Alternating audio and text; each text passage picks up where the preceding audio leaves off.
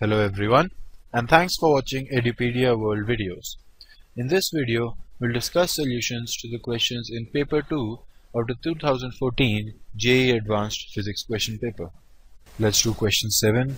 A metal surface is illuminated by light of two different wavelengths, and the maximum speeds of photoelectrons are u1 and u2.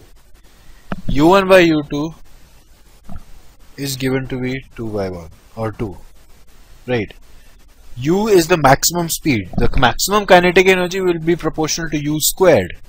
That means we can say K1 by K2, which is the maximum kinetic energy, is equal to 4. But we know that the kinetic energy maximum by photoelectric effect is equal to hc by lambda minus the work function. And you have the same matter in both cases. So the equation you get is hc, which is 1240, it's given.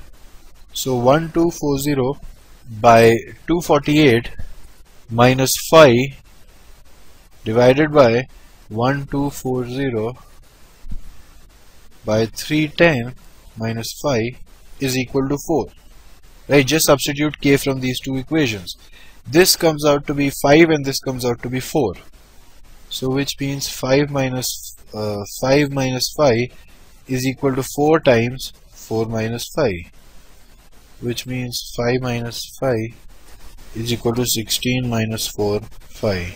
Which means 3, 5 is equal to 11, or 5 is equal to 11 by 3, which is approximately 3.7. So the answer to this question is 3.7 electron volt, or option A. Thank you.